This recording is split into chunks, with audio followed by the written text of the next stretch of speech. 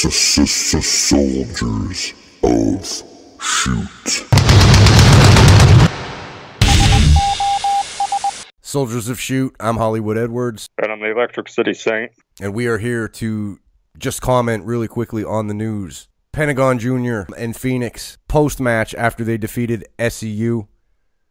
Handshake agreement with the Young Bucks to join AEW. Nothing is official yet. If you're hearing anything is official, listen, they're not officially signed. There's been no paperwork as far as we know here at Soldiers of Shoot. But there has been a gentleman's handshake agreement in the middle of the ring. And, of course, Pentagon and Fenix being on All In. We pretty much saw this coming. We expected it. But it's a great move. Saint, what do you think? Good move, bad move? What do you think? That's an excellent move. I think they're very good picks, and like I totally agree. I think as they were on All In, so I kind of felt like this is the next natural step for them guys that they would eventually sign to be like roster members of AEW. They're definitely good pickups. Like me personally, though, I don't really get the appeal of Fenix, as bad as that sounds. But Penta, bro, that guy, we said it on one of our previous shows. He is incredible. He's an excellent pickup for AEW. Penta is a stud. Just forget about Penta. He's just a stud, period. Fenix, to me, watching the first two seasons of Lucha Underground, I really became a Fenix fan. I'm looking at this, Electric City Saint, and I'm thinking to myself, man, we just did a show with General Stames, talked about the AEW roster and who we would like to get for them to get signed. Pentagon was obviously on our list. Dude, if you look at their roster, they're really close already. They're really close to having a really good roster. To me, they just need a handful more guys, and they're going to be right there with WWE, with ROH, anybody.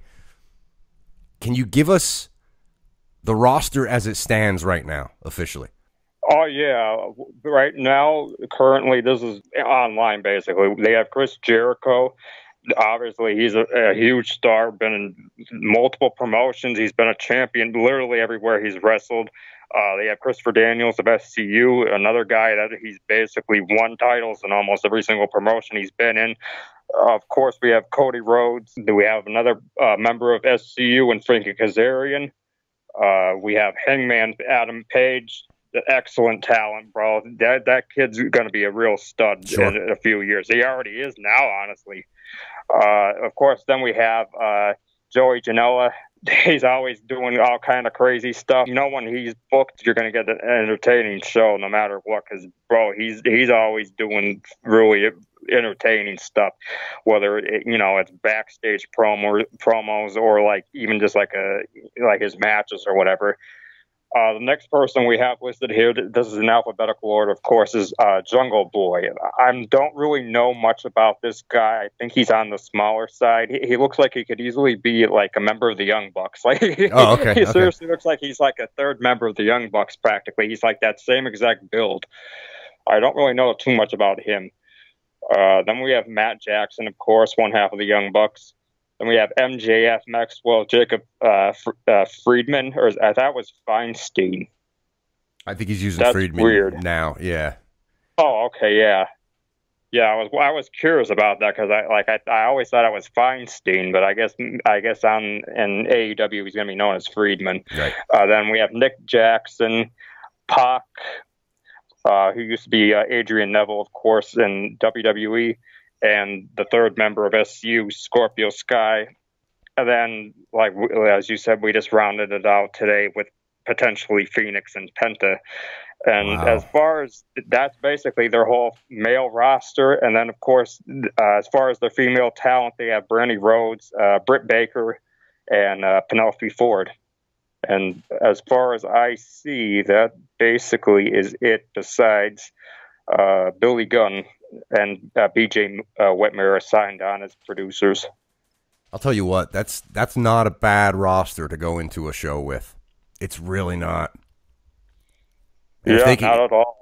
If they can really get an excellent roster. Yeah, and if they can get some stuff going, TV-wise, as far as a TV show goes, there's a lot there that you can play with.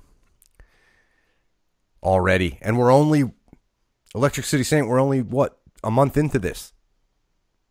Right. Yeah. Exactly. Because basically, from what I gathered, technically the company didn't start until January 1st, which I know that isn't technically true because I know this has probably been, you know, behind the scenes. This has been planned out probably like within the last year or two, maybe even 3 years that it's been in the works.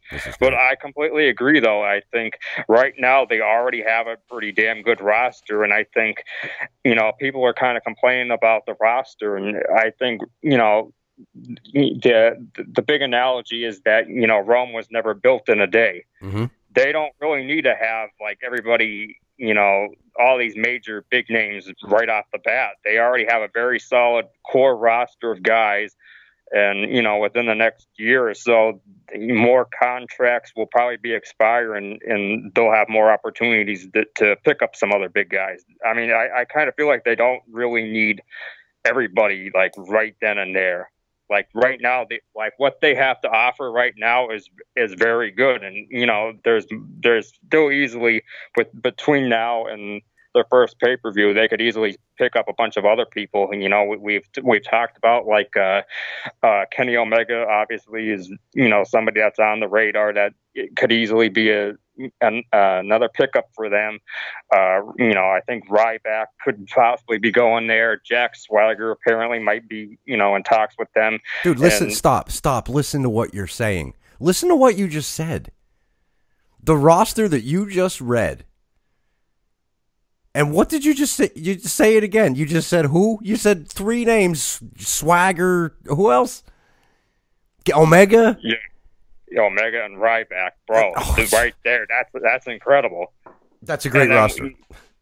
Right. And apparently now, too, I didn't know about this until today. Apparently you told me off air that Brock Lesnar's actually, bro, that's right there is insane to realize that. Yes. And I think, you know, people downplay how much of a threat they are to WWE.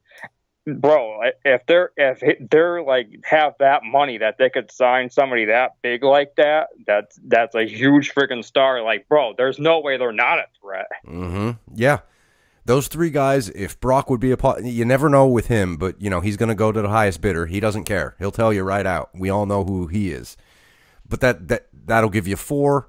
I mean, if the Dean Ambrose thing is, I mean, who knows? It's up in the air. We've been talking about that all week. That gives you five. I mean, if what they're doing right now, they're building that foundation. They are building a strong foundation for that house. And you know what? If Brock Lesnar becomes the shingles on the roof, boom. I mean, they're in business. They are in business. Quite frankly, too, like, you know, but like as far as older promotions, you know, that when they first kicked off, a lot of them didn't even have this big of a roster. Absolutely. Like looking at TNA a few years back when they first formed, on paper, you know, they didn't really look like they were going to be that spectacular, and we all know how that turned out. They produced a lot of amazing talent, and a lot of them guys, you know, are people you're seeing on your TV today in WWE that, you know, it's like when they first started, you know, a lot of people were like, who the hell is this guy? You know, and now, you know, there's a lot of these guys are world champions like AJ Styles and Samoa Joe, and even like we said, like Christopher Daniels and Frankie Kazarian, you know, they were big major players in TNA back then, and now they're going to be a big major part of AEW. Mm-hmm. And Saint, there are guys that we're not talking about too. I mean, there's guys we have not talked about, like you mentioned TNA. There's James Storm is out there. Magnus, obviously, Nick Aldis is currently the NWA World Champion. Bully Ray. There are still guys out there that they can grab that can make a serious impact for them. Yeah, and multiple ways than one, too, because I think, you know, a lot of them guys that do a lot backstage or even, like, helping the younger guys, like, learn their craft more. Because, you know, Bully Ray, for example, he's been in the business so long, mm-hmm. and he is very good at all aspects of it as far as the in-ring work, promos. He could do it all. And I think he could be a good mentor for a lot of them younger guys that, don't have that name value and don't have that exposure yet. Penta, Fenix to AEW. Nothing signed officially. Handshake agreement. Done. They're committed. They're coming to AEW. Keep it locked here for Soldiers of Shoot. Kenny Omega any minute now. News is going to hit. So keep it locked here. As soon as we hear, we will jump on. We'll let you know. We'll give our opinions. And we want your opinions as well. Fenix, Pentagon, now with AEW. Down in the comments. If you like what you heard from us today, hit the like button, hit the subscribe button. Saint, anything else?